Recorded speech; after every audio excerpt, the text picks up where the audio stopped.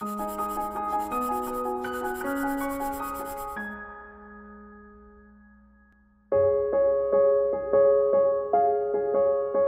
cover all of the traditional subjects, and we cover everything via the Common Core Learning Standards of the United States.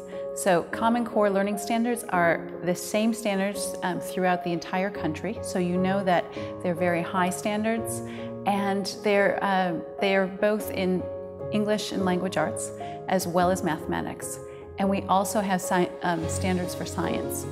Now these all fall under our umbrella of a study. So not only are children looking at learning these traditional subjects, but they're really exploring a topic that is related to Dubai.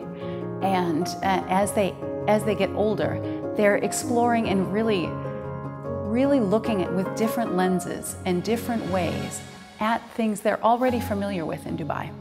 So they are able to approach and problem solve and share and posit and really find the best that they can in terms of engineering and science and business and construction, and really take the lessons learned not only from people they interview, but from research that they do themselves.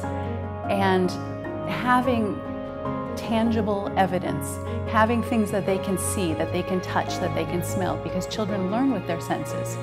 And just because it goes beyond the scope of what is in the Common Core Learning Standards doesn't limit their curiosity, doesn't limit their creativity, and it doesn't limit their ability to communicate about it and to really delve into something and to really try and find the answers.